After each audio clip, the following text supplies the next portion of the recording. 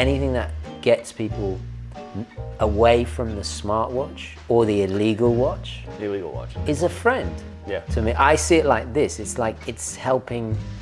It's helping. It's funny, so you're basically putting smartwatch in the same bin as illegal watches. yeah. That's my disdain you're for them. lied.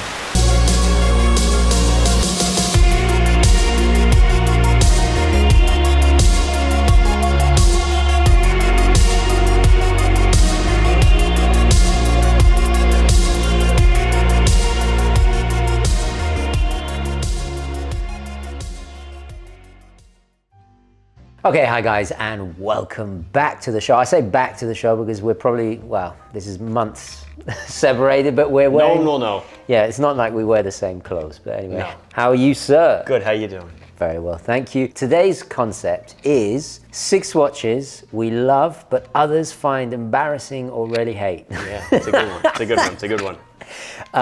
So we pick 3 each. Yep. Guys, share your nominations in the comments down below, and also we'll do a quick wristwatch check, even though we're wearing the same clothes as the last episode, which will be about a month or so separated. That gorgeous Islander. I would still be wearing this even if it was another day. Nice. Islander Northport with the seafoam green dial. Depending on when this video comes out, this might be in stock. I can't really say. That happens a lot when we record. Yeah, last time we did, I was wearing the abalone monster. Yeah, Sure enough, it was out of stock by the time the video came out. Nice. It was kind of funny. So Islander Northport, Miyota in 9015 movement. Gorgeous. You know, sapphire, blah, blah, blah. And my Damasco. Damasco DC86. The beast there. Yeah. That really... On the full bracelet. That really needs to be on an astronaut's wrist. Yeah, it's crazy.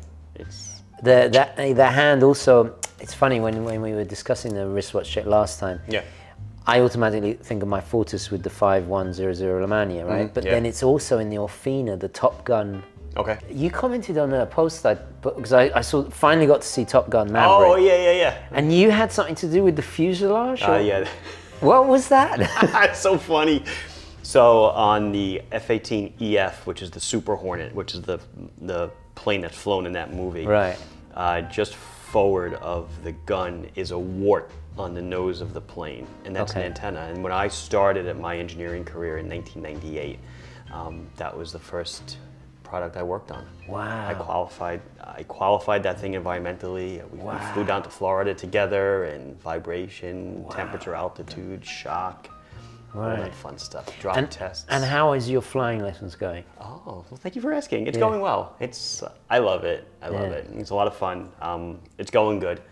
I'm up to high 20s in my flight hours now. Wow. So it's congrats. Yeah, I'm really enjoying it. Are you gonna do a Travolta and have a runway that goes up to your front? I don't think my neighbors would like that. Yeah. You know it's true. Yeah, I know he does. He has like a whole covered walkway too, right? Yeah, I've seen that because he flies like a 747, right? No. He's like a 707 or 727, an older plane. 747 is a tremendous wide body cargo plane. Yeah. You know, when I heard about that, I didn't believe it. So I looked up the airport, and then I did a Google map thing, and you can see the runway going up to his house. Yeah, taxiway and everything. Yeah. And then he parks it outside. Yeah, instead of a garage, do you say garage? You could say it. I know what garage. Garage. But I'm also from Long Island, so all my words come out wrong anyway. Right. Garage. It's like adjacent to his house. Yeah. And you can tell it's his house because it's the only one with a pool within like hundreds of miles. Like, it's obviously Travolta chat. Sorry. No, I have seen that though. That's really nifty. I will not have that. No. No. Probably not. Oh well. Well, if you sell some more Islanders, maybe. Yes. Yes. So what is your first pick? Would you like to go first? Yeah, I can. Sure. So let me see. It's all in my head, right? So my first one. I'm ashamed to admit it. Tell me. It's an Invicta. It's the Joker watch. Oh, right. Yeah. So I guess it's really a rip right off of is it Konstantin Chaikin?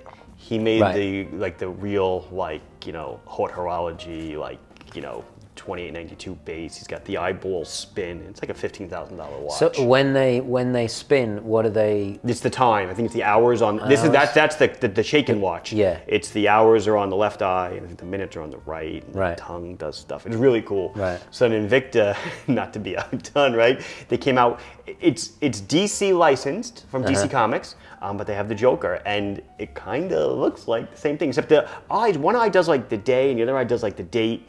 And then it has hands, whereas the Shaken watch doesn't have hands. Right. So it's got hands So to they tell the time. modify the movement for this. I don't know if they modified a movement, or it might be like a. I honestly don't know. Okay. It might not be, because you can get watches that have the month on, or the day on one wheel, and then the other. You know, the quartz chrono, right? It's like 50+ millimeters. Wow. And it's like 20 thick. So for a person, oh my God. Yeah. So for a person wearing two beautiful watches, what on earth possessed you to I don't know if I would wear. I don't know if I can really wear it. I mean, it's 53 millimeters. Like I said, it's like 20 thick. Right. I mean, But why do you like it? I don't know. It's just cool looking. Yeah. It's really cool looking. It's got a sticker. It's got a sticker of like $4,000. But then $4,000 Invicta. Well, it's the Invicta retail price. Oh, so it's like you can buy it for $99.99 or something. Oh, okay. It's a couple $100. Fair enough. But no, it's a really. I just think it's cool looking. Yeah. I don't think I would pull it off. But like the one that like I dig is like it's in Joker colors. It's like purple anodized, like the case. Are you a and fan the of bracelet? Not really. I just think it looks really nifty. Right. Yeah. I mean, of course, I've seen most of the movies. Most of the. Who was the pow? It was Adam West, was it? Adam West was the original 1960s Batman. Yeah. If you had to pick a Batman. Oh goodness. I hate to say it, I'm like a Michael Keaton, because that's my. So the colors fit with Jack Nicholson's kind of portrayal. Yeah, that kind of Joker color, yeah. Right. Yeah, not the modern, like the Heath Ledger kind of. Right, It was Heath Ledger, right? Yeah. But yeah, I don't know. It just, would I wear one? I don't know if I'd rock it, but I do like it. I gotta admit. You like that? Yeah. That's incredible. I would have never imagined it. I just think, maybe because it's the whole play on the Shaken watch, and that I dig that, because that watch. I remember when I saw that watch for the first time. I was in Basel. There's a little enclave of like high-end watchmakers, and that watch was, in the glass. And I think he had just come out with it. I saw it, and I was like, "That's so cool." Do you know what year that was? Oh, that has to be like 17, 18. Right. Not that long ago. And then, the Invicta one came out. And again, Invicta, they do a Superman, it's all DC, right? But it's officially licensed. It's officially licensed, which it has to be, because they call it the Joker. Right. But yeah, so that's my pick. That's crazy. Yeah. Interesting. Yeah, sorry. I'm almost, like it's supposed to be like watches that we love, and people like, I feel bad. Like, I almost feel bad that I like it. Okay, well, now I feel kind of like mine is rather boring. Because it's like, damn it, I should have come up with something really, that was so cool. It's Hublot.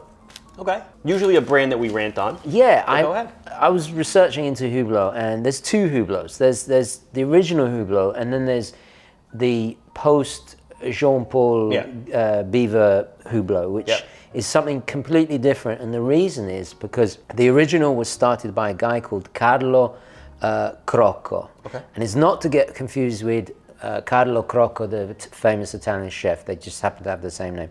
But this Carlo Crocco comes from a very prestigious family of jewelers and watchmakers in Italy. Okay.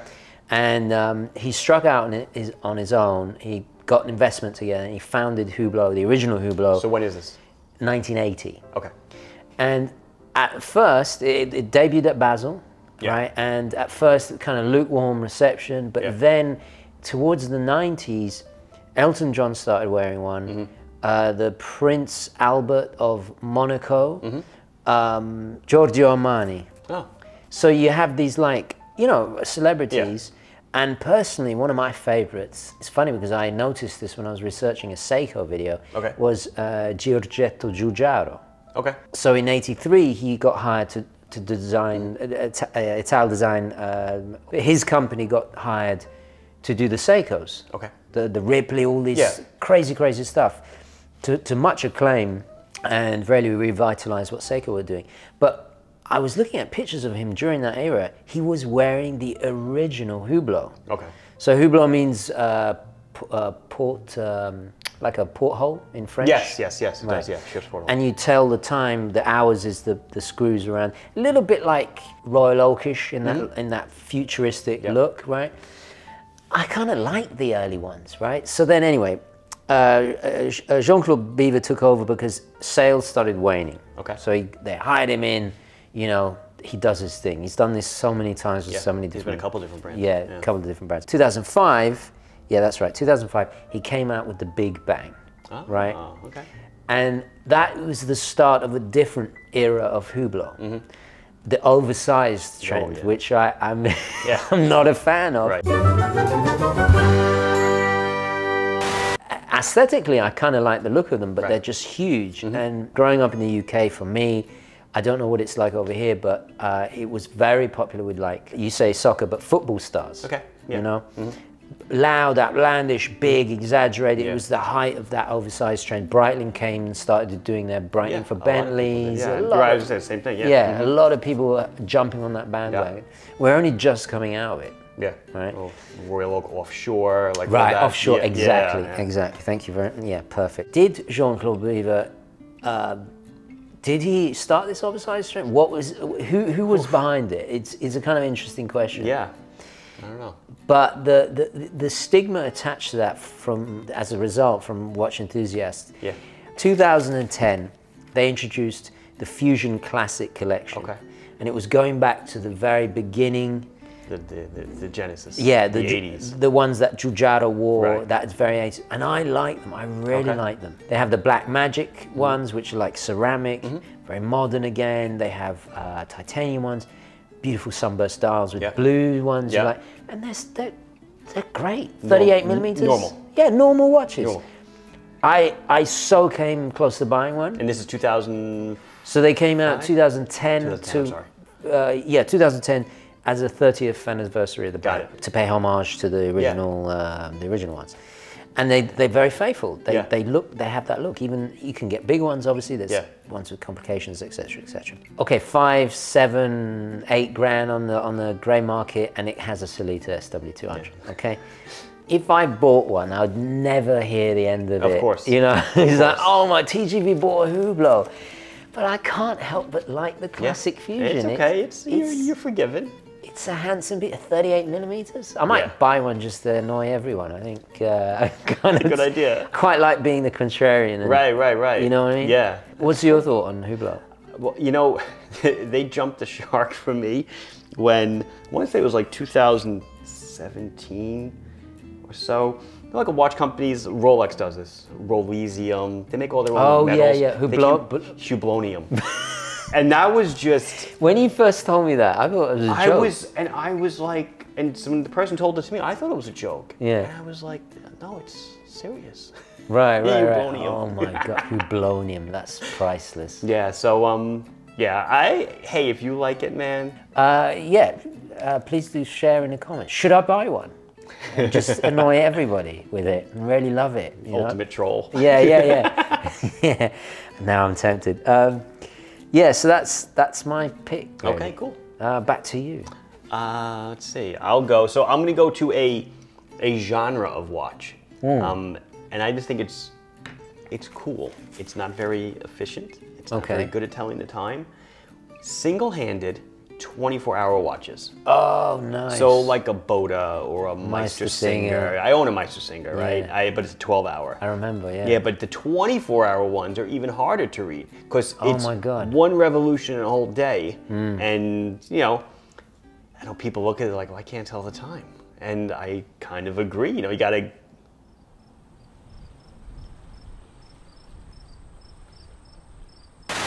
Yeah, do that. One of those things where you're counting. But I love things that tell time in different ways. Yeah. Whether it be my geochron, I have a pyramid clock. That's the engineer in you. Yeah, I love stuff that just does it differently. And I don't know, something draws me. Like I said, my Meistersinger, I wear it and it's kind of cool. And people look at it and they're like, well, what the hell are you wearing that for? You can't tell the time. Right. I'm like, yeah, I get it. I did review one back in the day, and we should say that Meistersingers, are they from Pforzheim in Germany? Well, they're from Germany. I don't know what. Not quite sure. It might be. I know a lot of companies are from Pforzheim. I don't know. Well, Meistersingers is one of my favorite Wagner operas, but the Mine too. Yeah.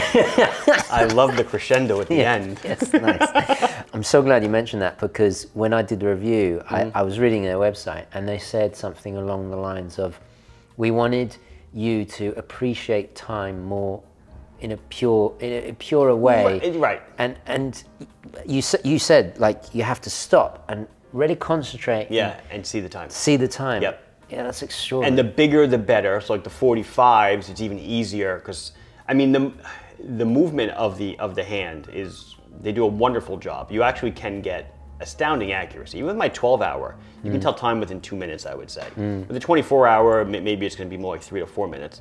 But yeah, it's just cool, right? It makes you look twice. Yeah. Especially the whole idea of a 24-hour dial, because it's, you know, the sun, everything. Yeah. It's a 24-hour cycle. Right. A bit like the cosmonaut, the brightening. Yeah. When I wore it the first time, I thought it was broken. Right, yeah, look at the time. Yeah, no, what the I kept hell's thinking, going on? Going Is it upside down? Do I have it upside down? Yeah, but that was because space travels, there's no day or night. Right. They wanted it. I've talked about it ad nauseum. Imagine if there was one just with the minutes. You didn't know what hour it was. That would be like some kind of like artist's idea of watch, you know? Just completely. Like one of the people, probably one of the people I would have went to school with, they thought it was a great idea. It's 45 minutes to, who knows? Who knows? Yeah. Well, you ever see those clocks, right, where it's all the numbers just falling at the bottom? Right, so right, it just says who cares at the top? Right, yeah. Or the clocks that it's just, so it's a hand that revolves once a week. And it's just Monday, Tuesday, Wednesday, Thursday, Friday. Really? Yeah. That and exists? That's it. Just, it's a wall clock. Wow. Yeah, so that's it. That's interesting. How long have you owned your Meister? Oh my goodness. Wow, it's probably... Do you wear it? Rarely. Yeah. Rarely. It's large. I have the 43, I believe. Wow. Okay. It's about a dozen years old, I would say. I try to grade it by my kids, so I'm trying to remember how old one of my kids was. It's about a dozen years old. Wow. It still runs. It's fine. Yeah. Manual Cream rides? dial. No, it's the auto. Is it? It's the auto, yeah. I don't So know it's a why little that bit seems thicker. more bizarre. Yeah, I should have went for it, but I didn't, yeah. Yeah, because in a way, manually winding it, it's even more paying attention to... Yes, what you're doing. Yeah. And that, But setting it's a lot of fun, you know, you need to start turning. Because, you know, like when you set a watch, right, when you turn the crown, the minute hand might go, but the hour hand is kind of moving slow, right? So when you set it, it kind of gives you like a false... There's like a false feeling, because as you spin it, the hour hand just moves like this. Right? Wow, that's crazy. Yeah. Okay, so what is my next one? Okay, mine is also a genre. Oh, good. It's the very tiny classical mid-century dress watch. Okay, and I think, this is my prediction for wait, by the time this goes out, it will be 2023. For 2023 and 2024, I think the next big watch trend is going to be dainty, tiny little dress watches. Give me a number, 28, 30, 32? What size are we talking? I have a few that are like 33, but I think that's a bit pushing it. But, okay, the reason Yeah, go ahead, I'm sorry. No, it's fine. I derailed you. No, it's fine. It's perfect, actually. I'll preface this because, shout out to my friend John, who you know. Yep. He told me about Keanu Reeves, right? He wears... the Patek Ellipse. Okay. Right. Are you familiar with that watch? No. So it's a kind of oval elliptical shape, right? And the ratio is, it's called the golden ellipse. It's It's golden ratio. Yeah, exactly. Fibonacci. There you go. There you go. Guys everywhere, man. Yeah. So they built it according to his ratio. Sure. And it's an acquired taste. It's longer than it is wide. Yeah. Got it. And it's super thin. Yeah, of course. You know, two-hander. Yeah. And that's it. Yeah. And I got into this watch because I did a video on, I'll put a link there. There we go. I did a video on the Bond villains. Yeah, villains, I remember that Yeah. video, yeah. And sure enough, there was an ellipse in there, Patek. And then I was talking to John and he said, oh, you know, I saw Keanu Reeves. He's famous for wearing one. And I was like, really? But he wears it with a leather jacket, right? And well, he always dresses in black, right? Yes. He's an interesting actor because he's you know, synonymous with the 90s, with Speed, with The Matrix, all of this stuff. And he's had a kind of resurgence recently with the John Wick franchise. Exactly. Which I haven't even seen one yet. I saw the first one. I haven't seen it. I've never watched it. It was okay. It was all right. He's supposed to be a really nice guy, though. Yeah, supposed to be. They say he's supposed to be like heart of gold kind of Exactly, person. yeah. Oh, yeah. So he has like this, he has this cult following. He's much beloved by a lot of people. Yeah. But when I saw this picture of him wearing with this leather jacket, this tiny little mid-century. So opposite. Yeah, but it works. Yeah, okay. And I was just like, oh, it's a bit like Bond and his tux and a diver. Before that, it was like, oh no, you can't possibly wear that. Can't possibly. Gosh, you know, poorly. What's the bad form? You know, all this kind of stuff. But like every so often, something happens when somebody does something that is so different, but it works. Yeah. And I love little classic dress sizes. I think with post-lockdown world, right? I think people, I certainly want to dress up more. I want to, when I go to a restaurant, I want to put my jackets, because I've been in a tracksuit for 2 years. You know? I put on my best hoodie when I go to a restaurant. right. Well, we're about to go in a moment.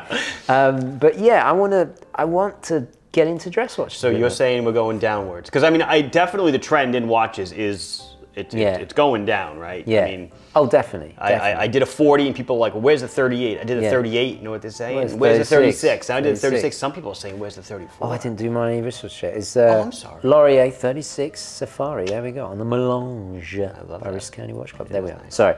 Yeah. Okay. Yeah. Oh, maybe it looks good on him because it's the golden ratio. Golden ratio is supposed to be perfect for everything. Well, yeah. Interesting. Well, he is a handsome chap. He is. He's rugged and... Yeah. My wife likes him. Yeah. So that's a big seal of approval. I'll probably edit that out. But anyway, what I'm saying is not that... Okay, every time I wear a little dainty dress watch... you feel like... I feel suited and booted. I feel a bit more elegant, and I like that classicism, right? But there's always somebody in the comments like, you're wearing a woman's watch. You're wearing a woman's watch. Well, that's what I get to. Oh, well, one of the comments on the Rangemaster, because it's 38, was, when are you making it in a man's size? And I think it's hysterical that people say that. Yeah. It cracks me up, but As if a watch size is going to define how manly you are. Yeah. Yeah. I like my dad's Concorde is that I wear, the Mariner, I think it's 34. Yeah. I mean, yeah, it's...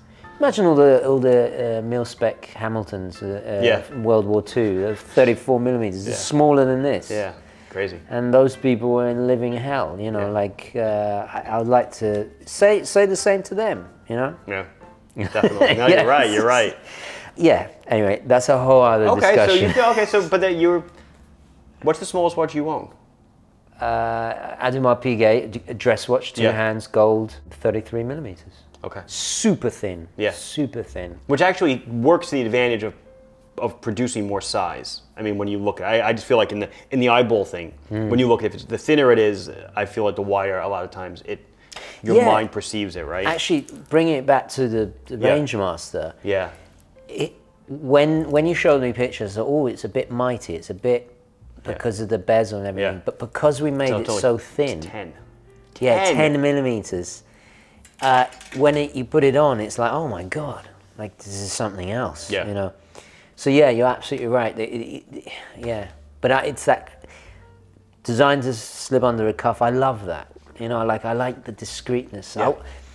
I want to return to an age where people would take more pride in their, you know, dressing up. You see, I should measure it. I have a Tourneau dress watch that my parents, gold, 14 karat solid gold that my parents got me for college graduation. It's small. I gotta measure it. I'd like to see that. It's like 34. It's like it's an enamel dial. Oh. 2 hands, quartz. I want to say it's like 34 or so. I'll have to measure it up. Yeah. That's perfect. Yeah. Trying to think of anything else to say. I think it's very telling. Like I said, the trend is definitely going down in size. And the Ellipse came out in 1968, so it's still kind of that's when watch brands were like trying to outdo each other with thinness. It was a sign of watchmaking prowess kind of thing. And then they happened again in the 80s. Oh yeah, with Concorde and the quartz. Yeah. Of course, nice. Piaget, all those guys. Yeah. So back to you. What is next for you? I gotta think. Oh, my third one. It's a watch I used to sell. Oh yeah? Yeah, it's I called them. What did I call them? I called them drum roller watches or. Oh God, yeah, you sent me the video. Yeah, tumbler dial, or they called it drum roller, I think. And I guess it's kind of ghastly to some people, right? So it was a 44 millimeter watch, and it was, I want to say, 15 thick. And So it's got 4, and you'll obviously put pictures of it, right? Yeah. It's got 4 dials, and each one it's a roller. Yeah. And it's a mechanical rolling clock, and it reminds me of, you know, my parents or my dad had a clock in his office. One of those classic 80s clocks. I forgot who made it, right? Right. And every time it would change the time, you'd hear it go tss, and the number would roll. Right, It was so cool. So when I saw these, one of the manufacturers I dealt with came out with it. I had to have them. Yeah. $100. And they're just so... They're so out there. There's no hands, right? It's just 4 little rollers, and it's got to be thick because the rollers spin around. The one you had, why does it have a big red star on it? Because the name of the company was Red Star. It was Red Star. Oh, it was Red Star. Yeah. So, well, kind of is. They go by a couple different names. They make a lot of the Seagull 1963 style watches. Ah, so they're from China. Yeah. Oh, definitely. Okay. Oh, without a doubt. All those watches were from China. Because it looked all like the some kind dials. of what do they call it? It looked like a Heineken. Yeah. To me, it reminded me of a Heineken bottle. Yeah, yeah. It looks a bit like retro steampunk kind of like Soviet. Yeah, if it had like maybe a little chain come out of it or something. Yeah, it could be absolutely. Yeah. But you know, I own one, right? I had one. I got it. They gave me one as a gift when I was in Basel years ago, and it still runs. I don't even think I've changed the battery yet. That's 4 years ago. Wow. And yeah, and every time when you're wearing it, you hear it. You hear it clearly. Yeah. And then when it changes the hour, all 4 rollers are going. Oh my God. So okay. So aside from obviously left-leaning socialist aesthetics, the Red Star, the way it tells time, it's very big. Yeah.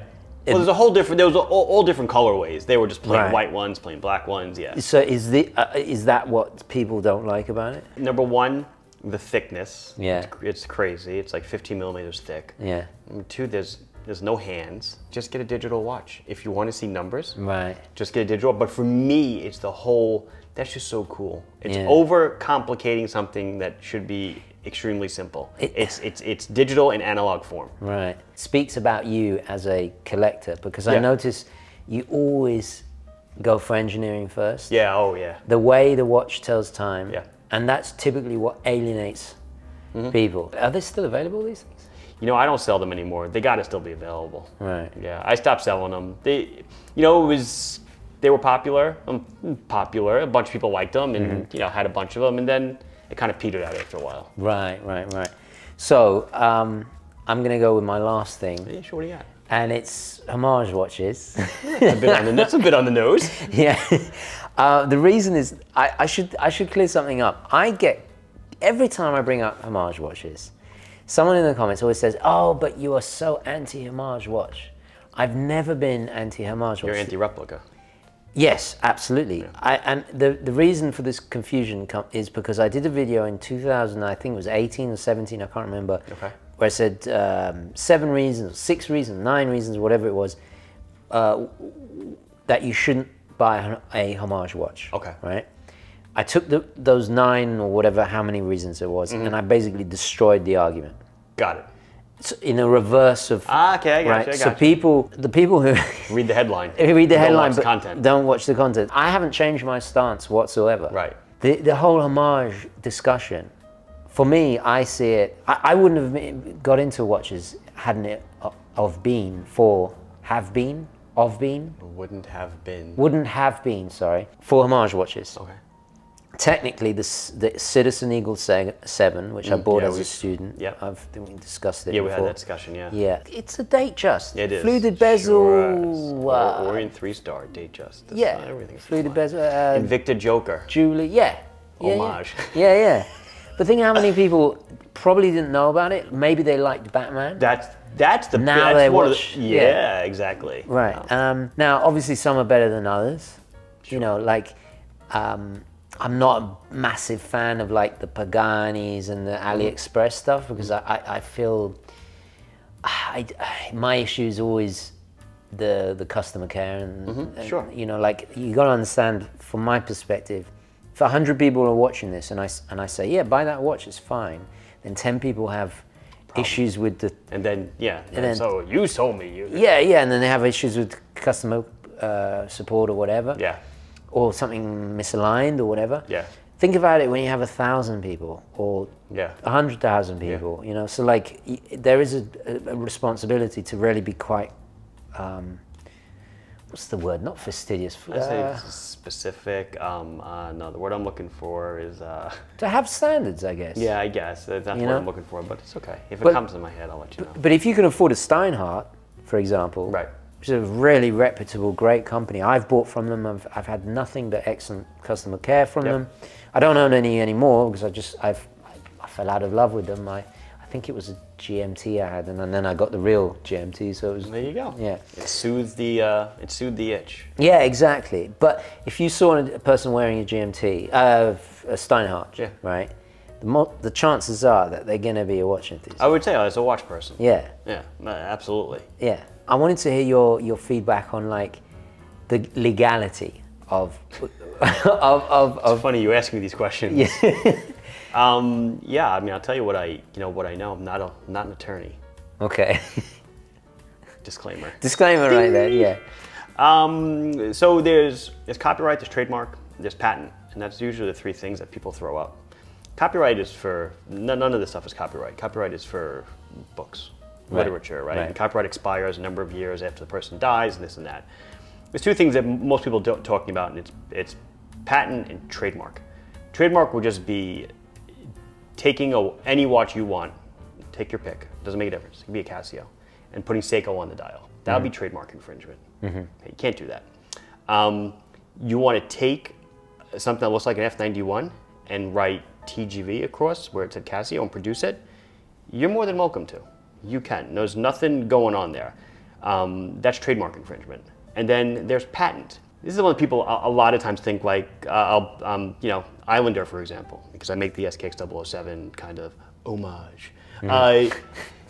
There's nothing patented there at all. And if there was, it would have expired because patents only last about 17 years. So you'd have to literally do something that they patented. Let's do a great example. Rolex with trip lock.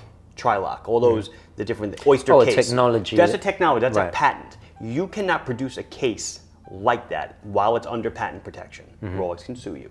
Absolutely 100%. The name trip lock is a trademark. The way it's built is a patent. So you couldn't produce something that they produced, but like something like the SKX 007, it's a piece of stainless steel with a crown at 4, holds a movement, a dial, hands.